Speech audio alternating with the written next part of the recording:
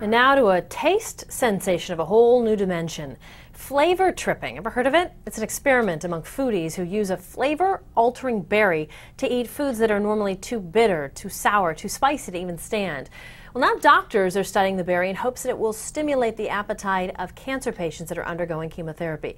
We also had a little taste-tripping party here at the office yesterday. Okay, what exactly is a flavor-tripping party? It's a spread just like this. Foodies and a whole bunch of people get these berries. They order them off the internet and they say, hey, here's all this food, sour, bitter, see what you like. And basically what happens is every time you eat something acidic, it's turning into a sweet taste instead.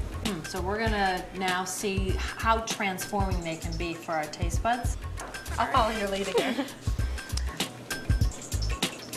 Oh my gosh. It doesn't taste like a lemon anymore.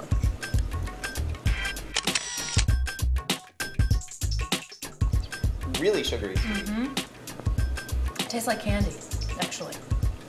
It's interesting. You would put maybe sugar on strawberries if you want to sweeten it. This is as if you actually, you know, had rolled them around in sugar. I can smell that it's going to be intense, but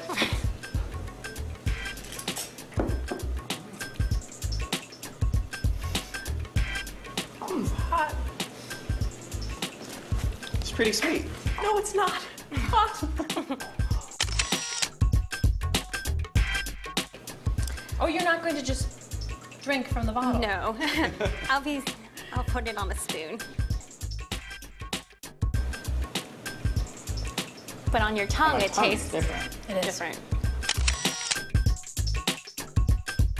These are happening around the country. People are buying these berries. You can get them online? Yes, there are several companies that sell them online. Miracle fruit out of West Africa. Bon appetit.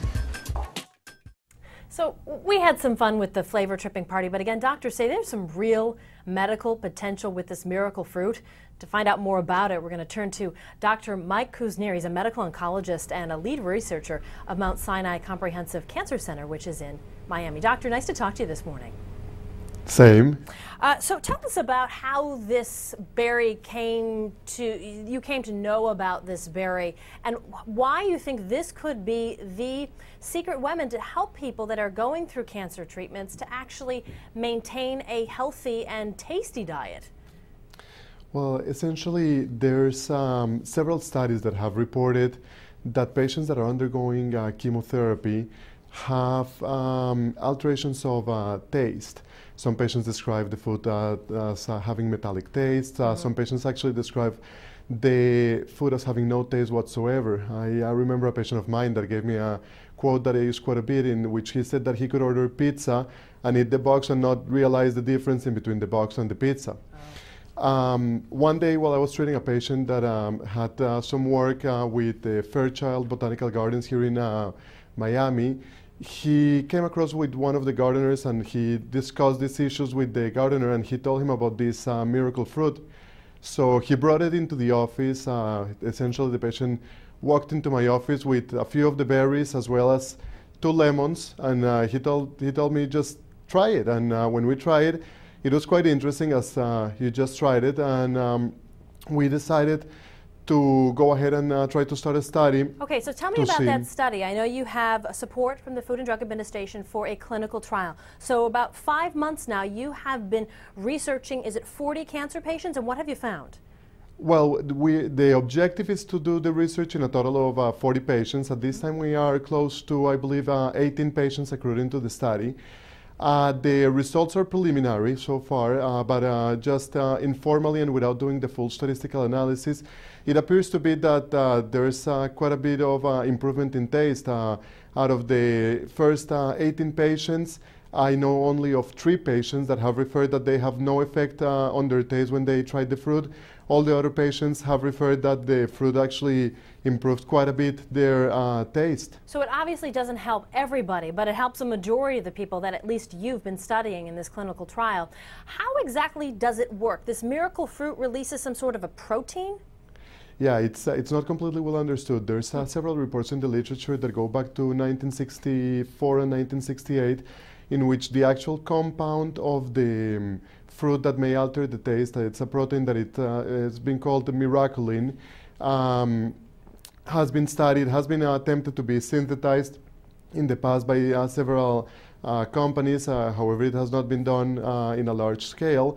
And it appears to be that it just intercalates in the taste buds and improve the amount of sensation that is received in the tongue receptors. And obviously you're most concerned as an oncologist about the terrific changes it could bring for people that are undergoing chemotherapy. But I understand this also has more medical benefits as well, possibly for somebody battling diabetes. That was the original study. In the original study that was attempted to do an improvement of glycemic index on the patients with diabetes, and then they were trying to attempt use of this protein on the fruit as an artificial sweetener. Actually, there were some reports of the soft drink industry trying to use it as the artificial sweetener for some of their drinks, but it has not been done. So, to my knowledge, is the first actual medical study to be conducted with this fruit. All right, Dr. Mike Kuznier, I have to ask you just as we wrap up, because we're talking about the medical benefits, I have to see, do you often have these flavor tripping or these taste tripping parties just to have a little bit of fun?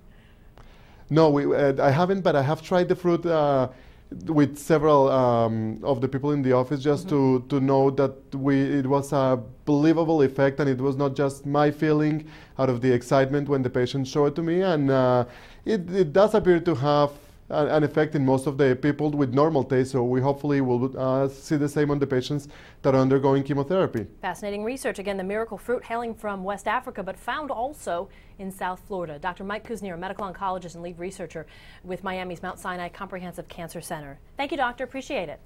My pleasure.